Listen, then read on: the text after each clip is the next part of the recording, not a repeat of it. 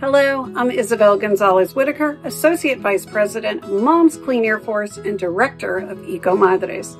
We're nearing the end of 2023 and taking stock of all we accomplished this year. From delivering thousands of written comments to EPA and Congress, to empowering dozens of people to testify in person on bills and regulations, to helping local communities speak up, we've been busy protecting children from air and climate pollution. Over the last 12 years, our red shirts have become very familiar to policymakers in Congress and regulators at EPA. And we've seen historic progress on protections from air pollution and climate pollution. That's not a coincidence. We can't do it without you. And all those comments, testimony, and local actions are from you, our members.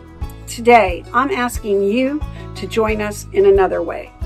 If you're able, please make a gift to Moms Clean Air Force. When you donate to moms, you're making these things possible.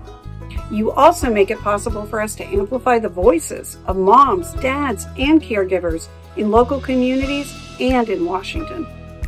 We are already hard at work, planning to be a force for children's health in 2024. Please donate today to support that work if you're able. Go to www.momscleanairforce.org to make a gift. Thank you.